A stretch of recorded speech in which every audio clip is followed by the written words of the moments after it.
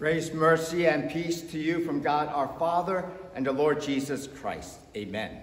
Dear friends in Christ, let me ask you a question. Where does the word pastor appear in the Bible? Is it first found in the Old Testament, or is the word pastor only found in the New Testament? And if it is in the New Testament, which book of the Bible is the word pastor found? Well, it's a little bit of a trick question because the word pastor is actually from the Latin for shepherd. And so from the original Greek, the word pastor does not appear in the Bible. You might find some translations that use the word pastor, but really it should be shepherd. And so the ESV version, the English Standard Version that we use, uses the word shepherd. Like in Ephesians chapter 4:11, where it says, and he gave some to be apostles, some to be prophets and evangelists, shepherds and teachers. But pastor was used from the Latin, and so in the Western church, it has carried over to the United States. And so people call me pastor, which I probably prefer rather than being called shepherd. Pastors. What do we know about pastors? Well, let me share a couple of things with you here. First of all, I found that there's some interesting things when it comes to pastors. And this little list I have here are 13 things a pastor should never say to their congregation. Let me share a few with you. 1, I'm thinking of quitting. I haven't decided. Pray for me. Say that once, and the congregation is stunned. Say it twice, and a group will rise up and make it a reality. Number 2, I'm no theologian. Well, if you don't know the Bible, who is? The pastor must be the resident theologian of that congregation. Number 3, God told me to tell you. And if you ever say that, the next words that come out of your mouth better be words of Scripture. Number 4, the board, elders, deacons, church council, we are in serious disagreement. Well, you never want to bring disagreement into a congregation. Number 5, if you love Jesus, you will show up for the meeting at 2 o'clock Saturday night. That's really early in the morning. Okay, so those are a few of those fun little tidbits. There's a whole list of them. I only read a few, but you know, turnabout is fair play, right? So just as pastors, you better not say certain things to your congregation. So here's a few things that a congregation or churchgoers should never say to their pastor. Here's the list. You can laugh if you want, but it's true. Okay. Number 1, you couldn't preach your way out of a paper bag. I never thought I preached in a paper bag. Number 2, we get it. We need to share the gospel. Can you preach about something else? Well, that's not what Jesus said. Number 3, I can't look at you when you preach because you're not wearing a robe, or because you're wearing a clerical, or because you're wearing a suit, or because you're not wearing a tie. So I have all of those various dress wardrobes. So I guess it just depends on my particular mood. Today I'm in a clerical mood. Number 4, we aren't going to be as close to you as our last pastor. Well, that's why he's the last pastor. You need to be engaging and share with your pastor.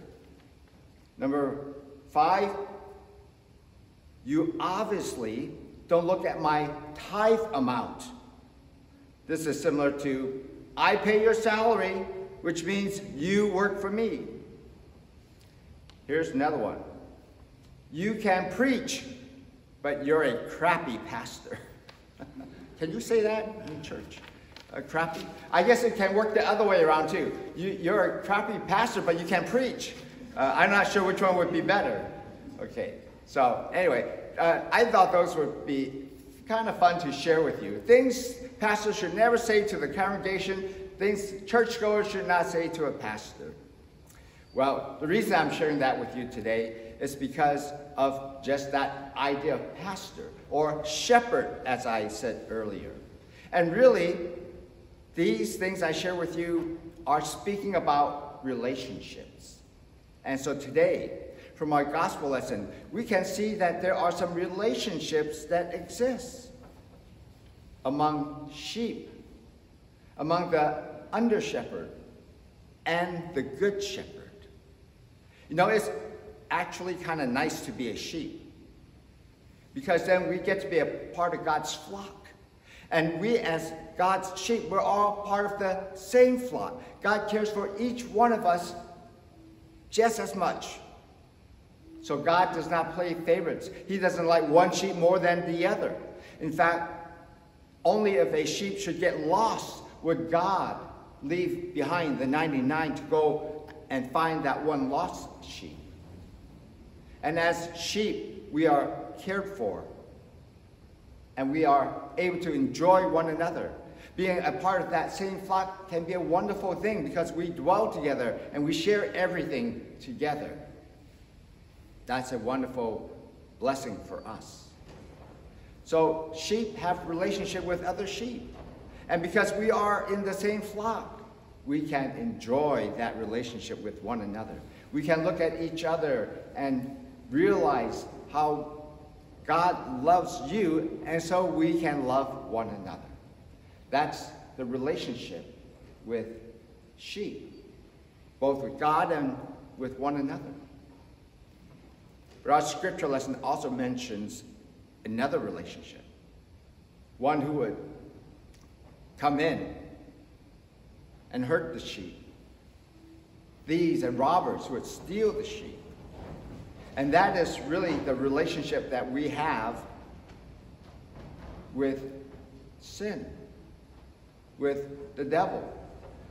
They're constantly putting us at risk. And we must be aware of the spiritual warfare that goes on, that the devil loves nothing more than to damage our relationship and to deceive us, to lead us into temptation.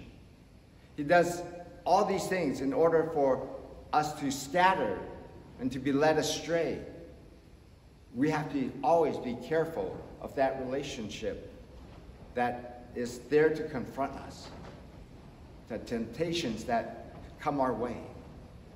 And so sheep, we have relationships with each other, with the shepherd, and with those things that would harm us. But then there's also a relationship that sheep have with the under shepherd. And so what is an under shepherd?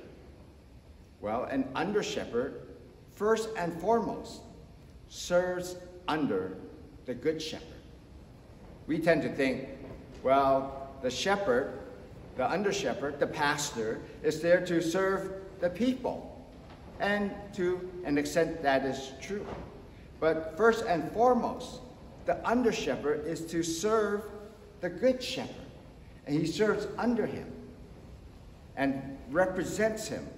And so that is why the under shepherd, the pastor, must at times preach the law, at times confront people about sin, at times will need to remind people that there is a need for confession and repentance, that there is consequences, that there are all kinds of things that we might be aware of that is harmful for our spiritual health or our faith or our relationships, our walk with God.